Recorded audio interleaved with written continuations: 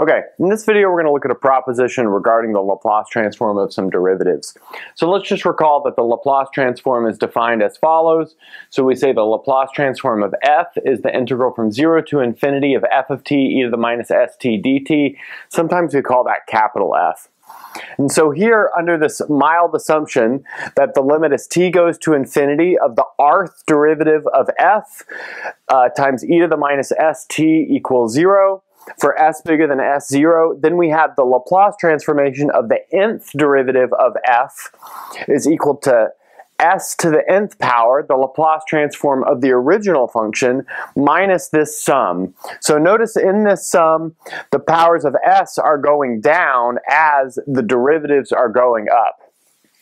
So after we prove this, we'll look at a couple of examples of this, and I also have a video where we look at the first derivative version of this proposition. So we're going to prove this proposition by induction, and notice that the base case would be the case when n equals 0, and we get the Laplace transformation of the 0th derivative of the function is equal to s to the 0 times the Laplace transform of the 0th derivative of the function minus an empty sum. But notice an empty sum is equal to 0. So in fact, the base case is purely trivial. You just get something is equal to itself, and there's no work to do at all. Okay, so from here we're going to move on to the induction hypothesis. So let's suppose this is true for n equals k, and then consider the k plus 1 case and show that it's true for that case as well. So the k plus 1 case will be as follows. We want to look at the Laplace transform of the k plus first derivative of the function t, and we're going to look at that using the definition of the Laplace transform. So notice that this is equal to the integral from 0 to infinity of the k plus first derivative of t times e to the minus st dt. Okay, great. But notice here we can attack this with integration by parts. We'll let u equal e to the minus st, and then we'll let dv equal to the k plus first derivative of our function f. Okay, great. So now notice that's going to let du be minus s e to the minus st dt using the chain rule for the derivative. And then that's going to let v equal f, the kth derivative of f. Okay, great. Now we've got our entire integration by parts set. And now notice that's going to give us the following. So that's going to give us, since this is an improper integral, we're going to have the limit as capital T goes to infinity of u times v evaluated at capital T, which is going to infinity, and then u times v evaluated at 0. So let's look at that. So that's going to give us the kth derivative evaluated at t times, evaluated at capital T, e to the minus s capital T. Okay, great. We have that.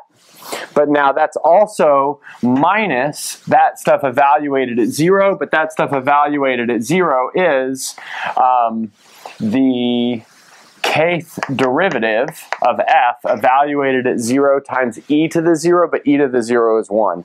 So we get this term. Okay, fantastic. And then this is going to be minus v du, but notice du has a minus s in it, so that's going to give us plus s, and then v du, so notice that's going to be the integral from 0 to infinity of the kth derivative of f e to the minus st dt. Okay, great. But now notice here, we get that this is equal to negative the kth derivative evaluated at 0 plus s times, notice that's the Laplace transform of the kth derivative. So plus s times the Laplace transform of the kth derivative of t. So notice we have the Laplace transform of the k plus first derivative written in terms of the Laplace transform of the kth derivative. So I'll clean up the board, and then after I clean up the board, we'll start from this part of the equation, finish it off.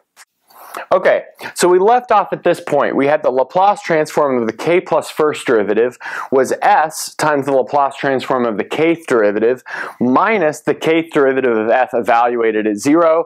So now all that's left is to apply the induction hypothesis and then push everything together. So notice this is going to be the s times the Laplace transform of the kth derivative, but we've assumed that this formula is true for the kth derivative, so that means we can write this as sk, the Laplace transform of the original function, minus the sum j equals 0 to k minus 1 of s k minus 1 minus j, the jth derivative evaluated at 0 minus this. Okay, great. So we're left with this bit. Okay, great. So now what we can do is distribute this s through, and notice that's going to give us s plus 1 times the Laplace transform of the original function minus the sum j equals 0 to k minus 1 of s k minus j, the jth derivative evaluated at 0, and then minus another term, which is the kth derivative evaluated at 0. But now what we can do is notice that we can put this term inside this sum because it follows the form of this sum, and just change the upper bound from k minus 1 to k. That's going to give us, again, the k plus first power of s, the Laplace transform of f, minus the sum j equals 0 to k of s k minus j, and then the jth derivative evaluated at 0. But notice that is exactly this formula with k plus 1 plugged in. In other words, we have proven by induction that this formula is true. Okay, good. I'm going to clean up the board, and we're going to look at several cases of this. Okay, so now that we've established this formula in general, I'm going to look at a couple of common applications, and these are the kind of times you would use this formula for solving differential equations in a first course in differential equations. So let's look at this first one. So notice this is going to be s times the original Laplace transformation minus the function evaluated at 0. Okay, good. And now notice this next one is going to be s squared times the Laplace transformation of the original function.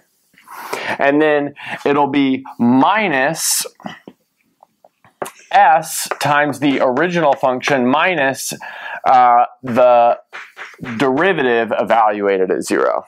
So we'll get something like this. Okay, good. And now let's look at one more. So this is going to be s cubed times the Laplace transformation of the original function minus s squared times the original function evaluated at 0 minus s times the derivative evaluated at 0 minus the second derivative evaluated at 0. Okay, so again, those are kind of common times you would use this formula in order to solve a differential equation, which we'll do in a next video. All right, this is the end of the video.